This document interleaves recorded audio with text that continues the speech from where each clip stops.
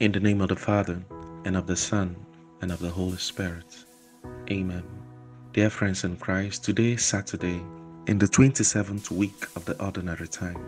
Our first reading is taken from Galatians chapters 3, verse 22 to 29, and our Gospel reading is taken from Luke's Gospel, chapter 11, verse 27 to 28.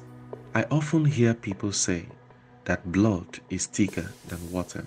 However, today's reading reveals that this is not the case. There is a particular type of water that is actually thicker than blood. This is the water of baptism. It is a water that binds Christians together, the water that removes barriers imposed by culture, language, and tribal affiliation. According to St. Paul in today's first reading, for all of you who were baptized into Christ have clothed yourselves with Christ. There is neither Jew nor Greek. There is neither slave nor free person.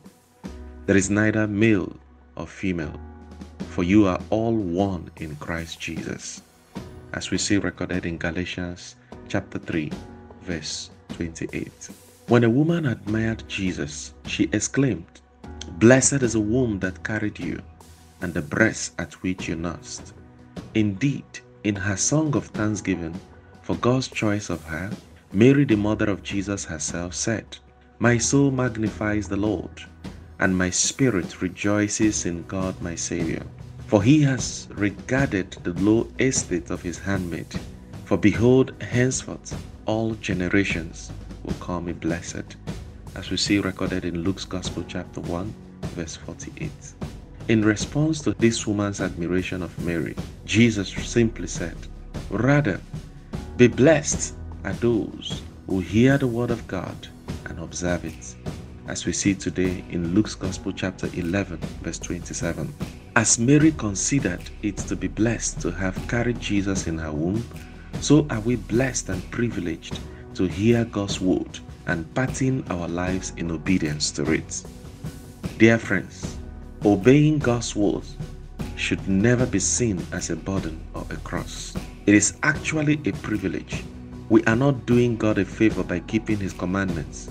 We are even lucky that God has revealed to us in his own word how we ought to live and find happiness in life.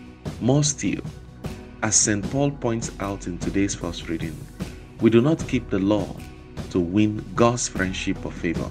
Rather, we keep the law because we know that we are God's friends already and that Christ won that friendship for us on the cross. Dear friends in Christ, our hymns of praise must be translated into acts of love for God and neighbor. That is why, in response to the acclamation of praise, Jesus sobered down the emotions to focus on doing the will of God. As we offer this Mass in honor of Our Lady, let us remember that she heard the word of God, pondered it, and did the will of God in her life.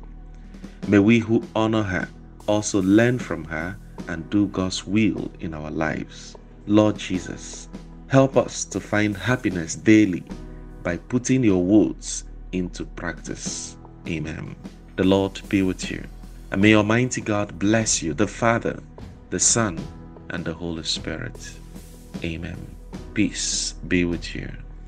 I'll give you everything. I'll give you everything. Lift it up.